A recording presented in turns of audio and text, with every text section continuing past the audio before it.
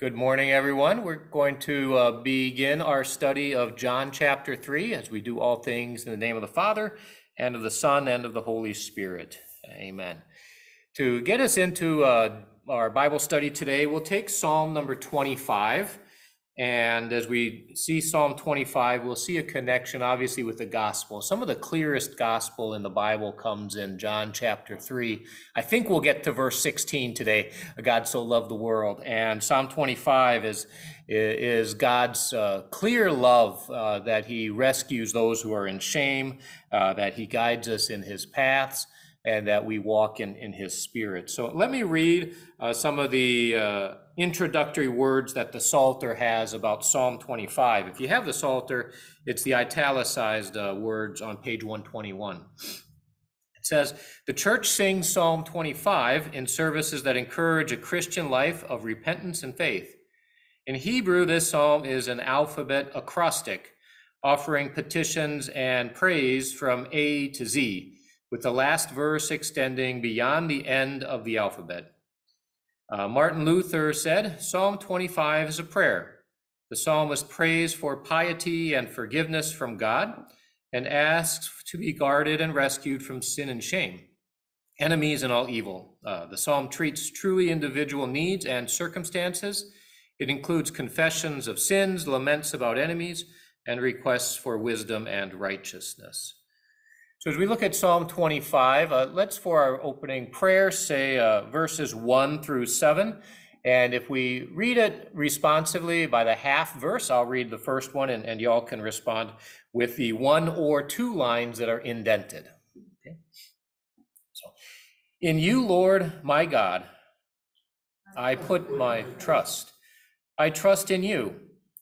Do not let me be put to shame, nor let my enemies triumph over me. No one who hopes in you will ever be put to shame, but shame will come on those who are treacherous without cause. Show me your ways, Lord. Teach me your paths. Guide me in your truth and teach me. For you are God, my Savior, and my hope is in you all day long. Remember, Lord, your great mercy and love, for they are from of old. Do not remember the sins of my youth and my rebellious ways. According to your love, remember me, for you, Lord, are good." And so our prayer today. Lord, do not remember the sins of our youth and rebellious ways. Remember instead the great mercy and love that you have shown your people for hundreds of generations. Forgive our sins and teach us to live lives of integrity through Jesus Christ our Lord. Amen. So getting into John chapter 3, yes, a chapter on forgiveness, a chapter on living a life in the Spirit. So that's going to continue the thoughts that we introduced with Psalm 25. So we have Nicodemus who's going to be coming to Jesus, and we spoke a little bit about Nicodemus last week, and I told you I was going to look up what his name meant, but I forgot. So if you really are interested, you'll have to send me an email or look it up I'll try to remember to look it up for next week, or somebody take a note to remind me. But let's get right into it as we have really a teaching evening that Jesus is becoming the great teacher here. And why don't we go ahead and do it? Sue, why don't you just take the first paragraph, verses 1 and 2. "There was a man of the Pharisees named Nicodemus, a member of the Jewish ruling council. He came to Jesus at night and said to him, 'Rabbi, we know that you are a teacher who has come from God, for no one can do these miraculous signs you are doing unless God is with him.'" So the introduction, we had Nicodemus presented, a teacher, a member of the Jewish ruling council. Recognize that we don't hear how quickly it happened, that these words from Jesus brought him to a deeper faith, but there is some faith here, calling Jesus my teacher. He's from God, but he doesn't have a deep faith. He's puzzled. He's trying to figure out more, and he wants to know, what was it that brought Nicodemus to the realization that he came from God? The miraculous signs, that he has power that human beings don't have. He must be from God. That was Nicodemus's conclusion, and he took it as a very obvious conclusion. And he uses the we. What was he speaking on behalf of some other hidden council members, or was he just speaking in general?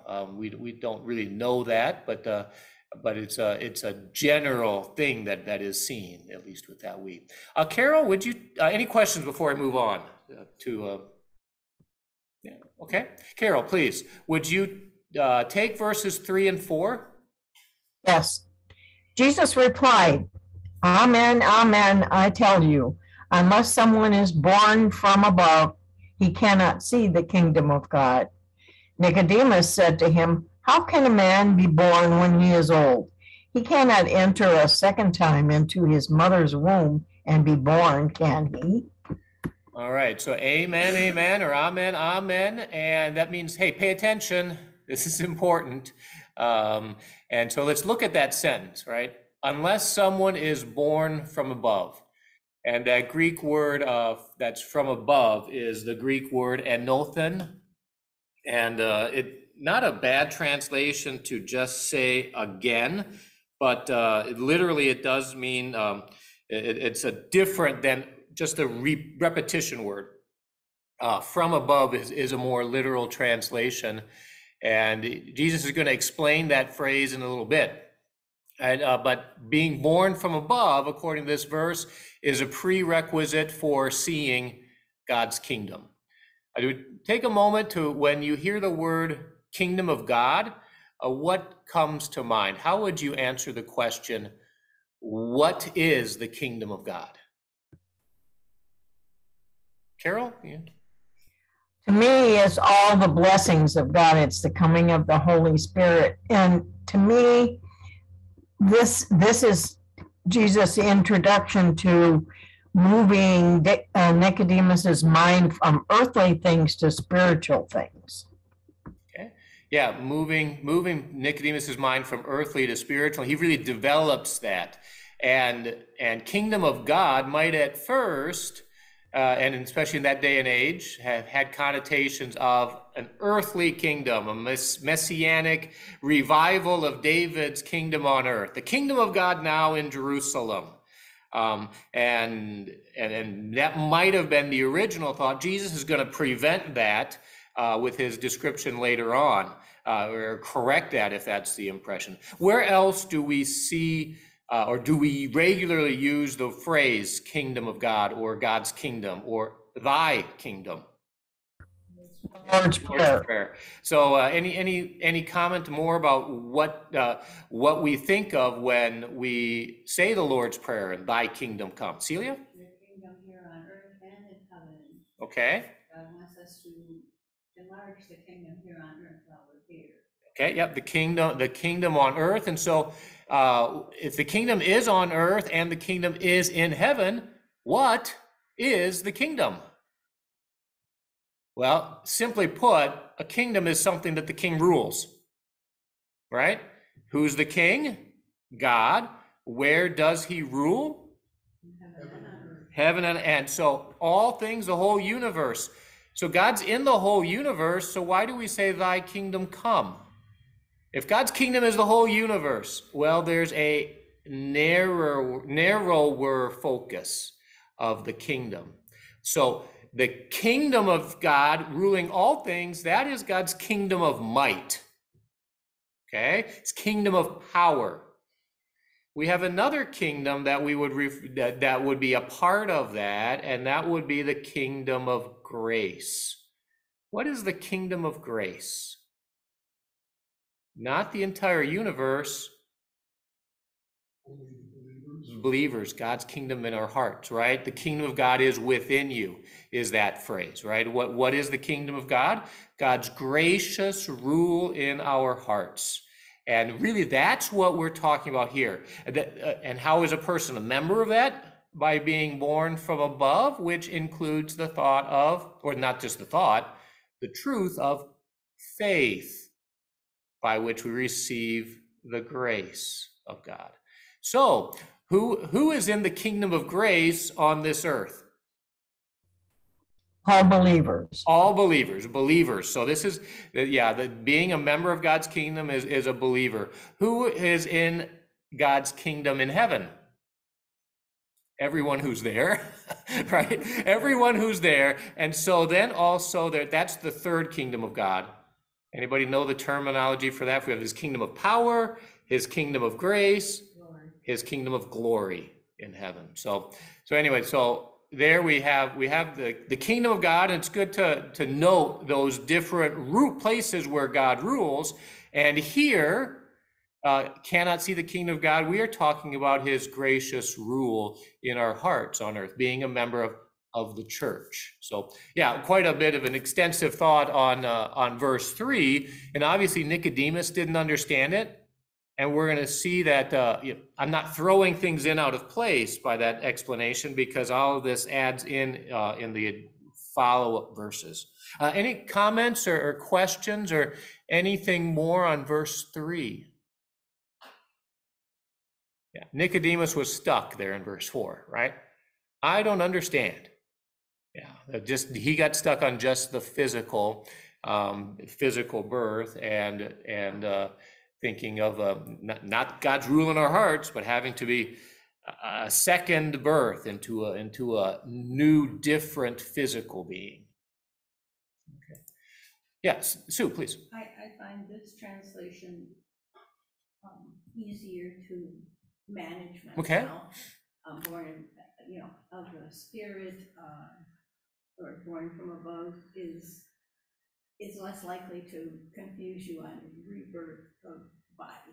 Yeah, I agree with you. I like that really it is the literal, and you're born from above, you're comparing it with just the phrase born again, right? Mm-hmm. Yeah, that second birth, we know what it's talking about, but it does open up possibility of other meanings. I like the fact that it's not using the Greek word that means happening a second time or happening another time. It's a different location, a birth from above. Yeah, I would agree with you there. Anything else? Celia, let's see, would you take the next paragraph? Another amen saying by Jesus. So we're going to pay attention as you read verses 5 through 8. Jesus answered him, unless someone is born of water and the Spirit, he cannot enter the kingdom of God. Whatever is born of the flesh is flesh. Whatever is born of the Spirit is spirit. Do not be surprised when I tell you that you must be born from above. The wind blows where it pleases, you hear it come, but you do not know where it comes from and where it is going. So it is with everyone who is born of the Spirit.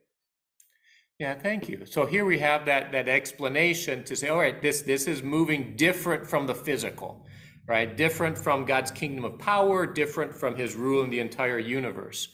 Unless someone is born of water and the Spirit. Just grammatically, a lot of importance in the grammar here, because the Greek word ek is translated of or from, okay? And actually ek is better of, and then it goes with two nouns, water and spirit, both go with that preposition of. So it's water birth and spirit birth, not water or spirit. It's both, and that leads us to the concept here of baptism, right? Born of water and the Spirit, the Holy Spirit working through the Word, and that is a legitimate grammatical and hermeneutic that says yes, this is Jesus speaking of that sacrament of baptism. Yes, even before he institutes it at the end of the gospel. And that is the birth of the kingdom of God. All right. They point to baptism, and so Now, we don't have that, whoa, okay, what if a believer's never baptized, right?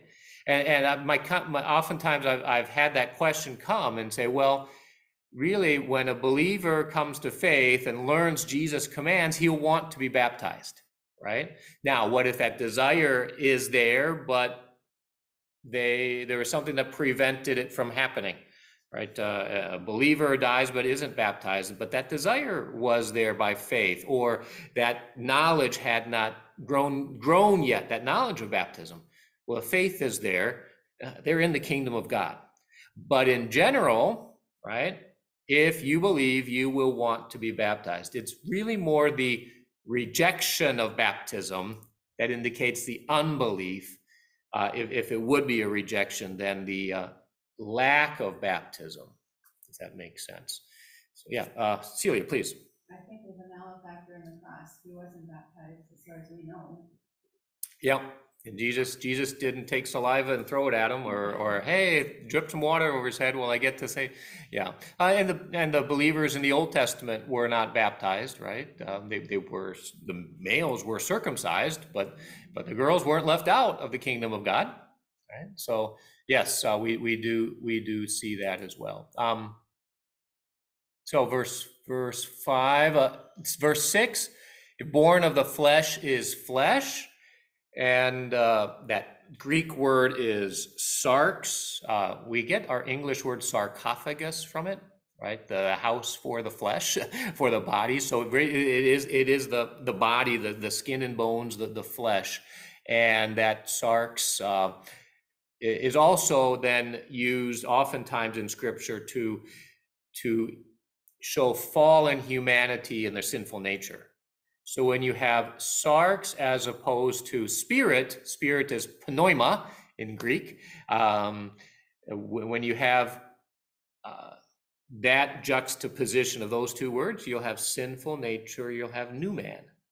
And so the born of the fleshly part of human being is related to the suffering of the sinful human flesh, right? The human nature. Whatever is born of the Spirit, the Holy Spirit doing the work, is spiritual. So I'm using some adjectives in there to replace, but yeah, literally, it is just that. Having been born of the flesh is flesh. Having been born of the Spirit is spirit. So in order to understand that concept, we add a few adjectives and recognize that there is a word play when you say flesh is flesh, right? Spirit is spirit. And we recognize a connection of the of that work of the Holy Spirit. Questions or comments on that? I hope it was not confusing there just with verse 6. Okay. Yeah, human nature, my notes say human nature results from physical birth. The Holy Spirit gives spiritual life. Right, so then verse 7, don't be surprised, repeating that phrase, born from above. And why shouldn't he be surprised? It's hard to understand. You're not going to wrap your mind around it. Y'all understand wind, right? What can you tell me about the wind? How fast it's blowing? Where it's coming from the west or the east? Can't see it. Can't see it. Can you tell me where the remnants of Hurricane Ian are going? Somewhere north. Somewhere, right? Not exactly, right? There, where it goes, where it's going, you can tell some things about it, but you're not going to always be able to know everything about it. And the Spirit will reveal certain things about his work, working through the word, the wonderful blessings of being in the kingdom of God. That's the first thing that came to Carol's mind when she thought of the kingdom of God, those blessings. And yeah, definitely we can see those, we can know those about the work of the Spirit, but we don't know all of the details of it. So that's really that thought in 8. It's an example of the limits of human understanding and definitely limits of human control. Sue, please. Think of the power of the wind too, kind of the power of the Spirit. Yeah, definitely. And the The word for spirit in Hebrew is actually the Hebrew word for wind. So there's a relation there, and context indicates that. And so like Ezekiel in his valley of dry bones, prophesied to the wind, and wind coming to prophesy to the spirit. There's an interplay there of how we see another area where the wind and the spirit are kind of used in a way that brings a picture that just says, okay, I don't fully understand this, but that's okay because it's God stuff, and he'll reveal to me understanding according to his will. All right, anything further there through verse 8? Well, of course, Nicodemus doesn't understand. He has to make that abundantly clear, so he has another question. Dave, could you read verses 9 through 13? How can these things be? Asked Nicodemus. You are the teacher of Israel, Jesus answered, and you do not know these things? Amen, amen, I tell you, we speak what we know, and we testify about what we have seen. But you people do not accept our testimony. If I have told you earthly things and you do not believe, how will you believe if I tell you heavenly things? No one has ascended into heaven except the one who descended from heaven, the Son of Man, who is in heaven. Okay, so Jesus is going to take the opportunity. Nicodemus, he doesn't understand, but what a neat question of faith. Maybe even weak faith that knows Jesus is a teacher or is from God, but I don't understand, so tell me more, right? And what a neat thing for a pastor to hear that, or a teacher, a school teacher, right? I don't understand, but tell me more. So, all right, you asked, right? Let me give you some more information. Or a mom or a dad for the child to say, I don't understand God. I don't understand something God does. Oh, maybe it's a hard question they're asking, but let me help. Let me explain. Jesus could give the answer as the word, but when we hear that question, how can this be? Tell me more. We go to his word, right? To his Bible. All right, and you're a teacher of Israel. See, does that sound a little negative towards Nicodemus? You're a teacher and you don't know these things? Well, you're not in your heads. Why do you think Jesus is sounding a little negative there?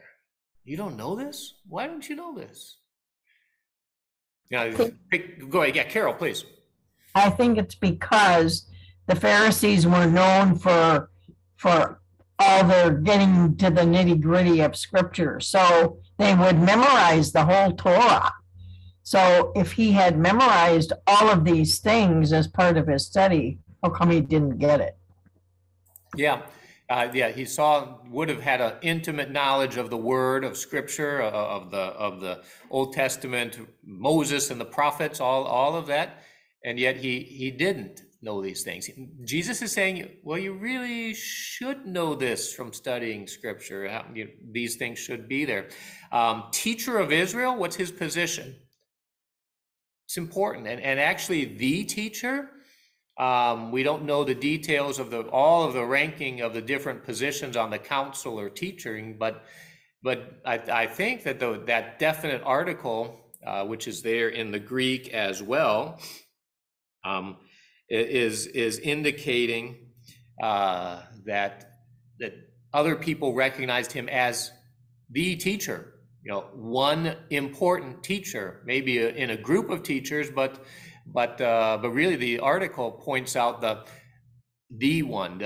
He's recognized by his colleagues, maybe a lead teacher in a certain area, and you don't know. And yes, it's always good for me to be reminded to go to like a seminary symposium or a pastor's study and be reminded how little I know.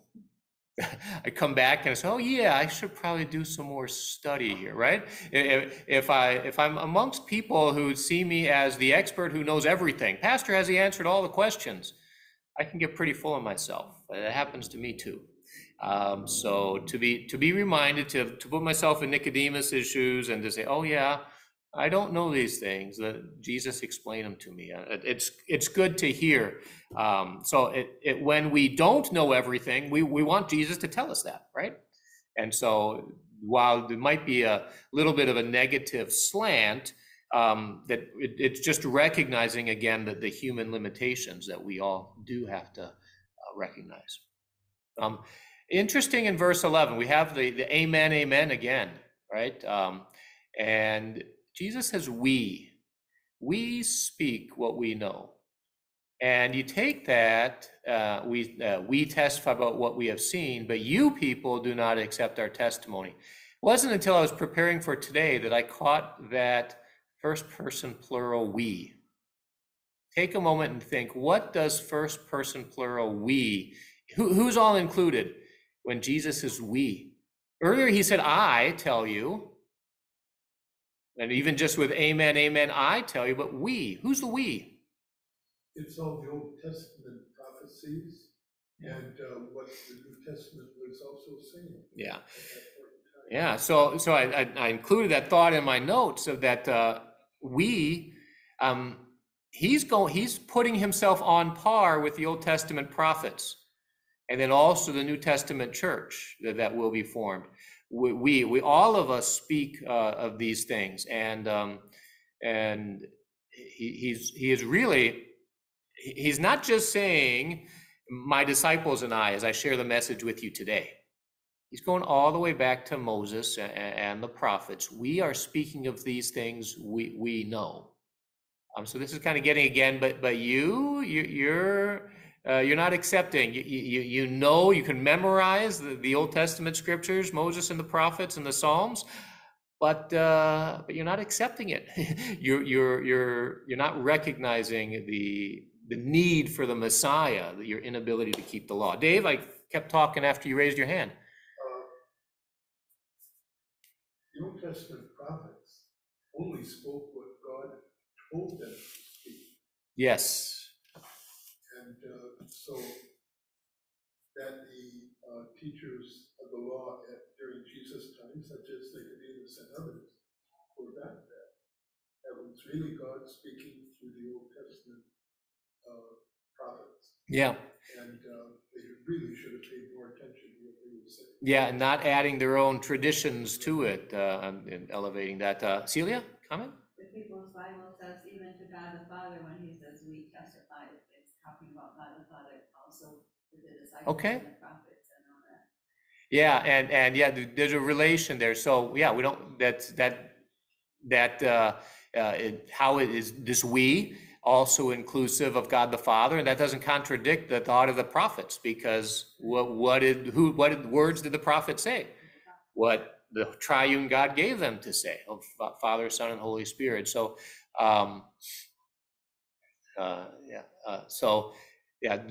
got that message basically. Yeah, we know this because God's showed it to us, and you're not listening. Right? And so verse 12, if Nicodemus didn't grasp these things about how God works on earth, how God's kingdom grows in the human heart through faith, not by works, not by earning it, not by obeying the commandments. Nicodemus, if you're not grasping how God's working on earth, you're going to understand where the wind blows. You're going to understand the power that's behind the kingdom of God in human hearts. No, don't ask me to explain level 5 algebra when you're having trouble with level 1. Is there level 5 algebra? I don't know. Don't look for trigonometry before you understand algebra 1, and pretty much it would be a comparison as well. If you're not understanding how God's working on earth, you're not going to understand the power behind the scenes. And even if you do understand that know and that faith, there's a limit to our understanding of that power. Comments or questions through that, through verse 12? Yeah, verse 13, Sue, please, before I move on to verse 13, key verse. Thinking the Jewish leaders were taking things maybe too literally and not going deeper in their understanding, and sometimes that happens to us as well. That we say the words, but we don't dig down enough to learn a little bit more or to understand in another context. Yes, it goes back to the sinful flesh's nature includes the opinion of the law. Latin is the opinio legis. What's the opinion of the law? I can do it, right?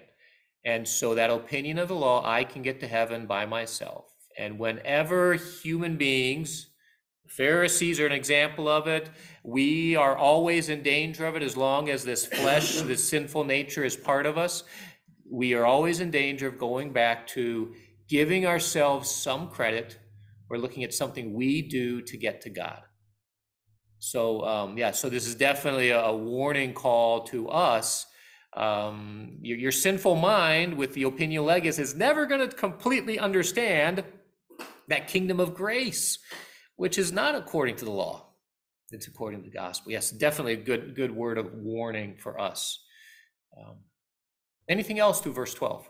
Yes. Carol, please. Just building on what Sue said, it reminds me of some other conversations that Jesus had with other Pharisees who had closed their minds. Nicodemus at least is trying to understand, and so how patient Jesus is with him to take him where he needs to go. Yes, very, very good comment. That right. We do have a willing learner here, and we take that.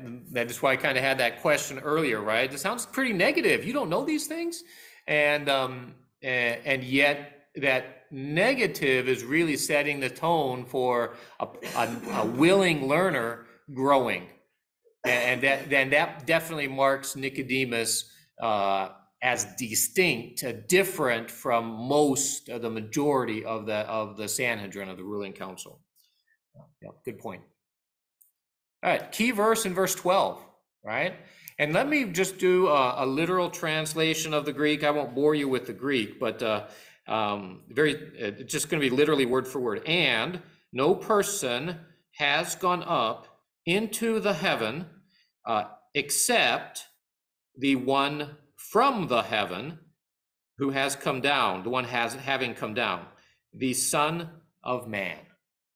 Okay, so when you take a literal word for word Greek, it's a little stilted, not the way we speak, but a good translation here. Basically, the no one. Yeah, why you don't understand because you haven't gone up to heaven. You haven't seen the workings of these heavenly things. You're not going to understand the power. But there's one who has, right? The one who came down. So the one who's been up there and knows the working of God the Father and the Holy Spirit is the Son who came down, and the Son of Man who is in heaven. And this strikes me as, I believe, the first occurrence of the phrase Son of Man in the Gospel of John. I may be wrong, but glancing very quickly through the chapters, but different terms. He is the only Son from the Father. So we have that Son of God, but I believe that the Son of Man termina. Oh, no, I'm wrong. End of. It comes back to Jesus calling the disciples. His conversation with Nathaniel. Right, you'll see him ascending and descending on the Son of Man. So it is not the first time it was used, but it's repeating that messianic phrase, and it's that circular concept of coming back to a truth over and over again. Who is Jesus? Well, this is the Son of Man. And more about the Son of Man? Well, when he talked to Nathaniel, what did we learn about the Son of Man? That's the angels, the stairway, the stairs, the ladder to heaven. He's the mediator between human beings and God. And here we have another truth added to that, or another portion of that truth as the mediator, the the stairway, the connection to God. We have the truth that he is in heaven, right? And he has that knowledge of the workings of heaven as well. So he is the one who can reveal those important truths to us. Comments, questions further on verse 13?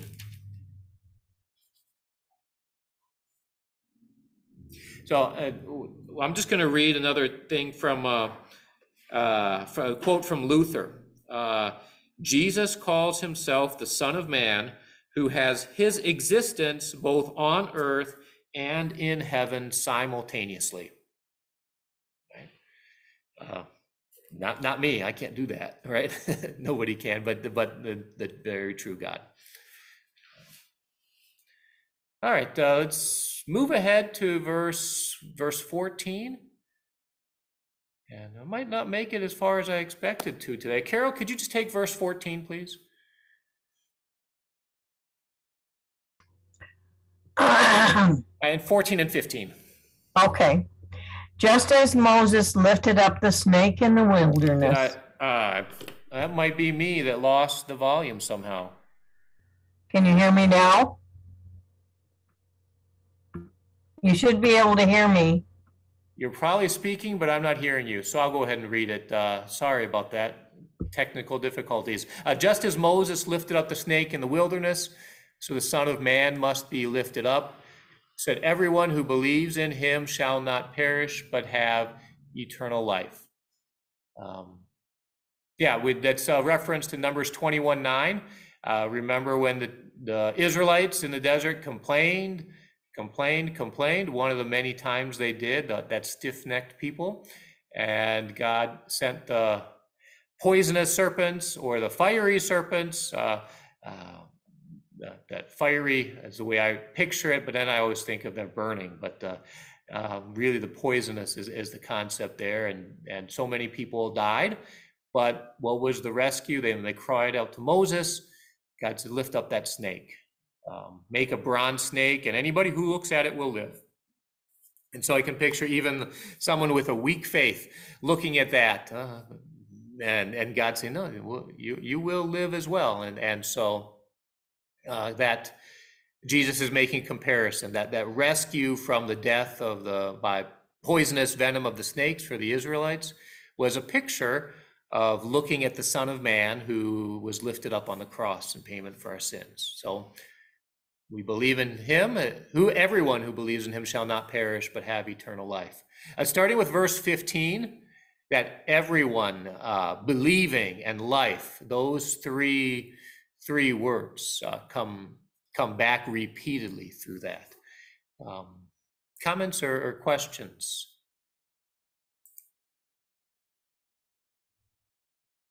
Okay, so let's go ahead and we're going to together read verse 16. This translation may be a little different than we are used to, but let's give it a shot, all together reading just verse 16. For God so loved the world that he gave his only begotten Son, that whoever believes in him shall not perish, but have eternal life. So we'll just start to open that up, and probably won't get beyond this verse today, but we have God the Father, and his love is that motivation, that love from the Father. It's a giving love. It's an independent love. That is the Greek word agape, and that he loved the world so much. And what did he give? His one and only Son, the only begotten, his only Son, and by being the only one who was born of the Father from eternity, right? But then also born of God through the birth through the Holy Spirit. And the purpose is just stating again what was said in verse 15, everyone who believes. And here, not everyone, verse 16, but whoever, right? Just that open-ended believing, that faith, that trust, that reliance, and not the perishing, not dying, not being separated from God eternally, but the opposite, living forever. Comments or questions on that as we kind of wrap it up and leave you hanging on this gospel-rich verse until we get back next week. Sue, please. I maybe missed this all along, but when you just said Jesus was born of God, begotten, and then he was born of the Spirit when he was born physically through Mary, it's interesting to think of Jesus born of the Spirit like we need to be born of the Spirit. Yeah, probably don't need to bring that. So conceived by the power. So I'm going to the words of the Apostles' Creed, the Nicene Creed, right? Eternally begotten of the Father, begotten of the Father, that God was his Father from eternity in existence. And then when he was born of the Virgin Mary, he was conceived by the Holy Spirit, the Holy Spirit's working. So that is so unique and so much only begotten, so different from ours that I'd rather stay away from that comparison. Although we are children of God too. We are sons of God through faith. But the only way that we are born of the Spirit, the only way that we are sons of God is by the virtue of what he accomplished as being the only begotten Son of God, the one born of the Spirit. So I don't know if that answers you, but okay. All right. Well, why don't we wrap things up then, and we'll take verse 16 again next week to get us moving further. But we'll close with the blessing. The grace of the Lord Jesus Christ, the love of God, and the fellowship of the Holy Spirit be with us all. Amen. Thank you, and sorry for the technical difficulties. We will see you next week.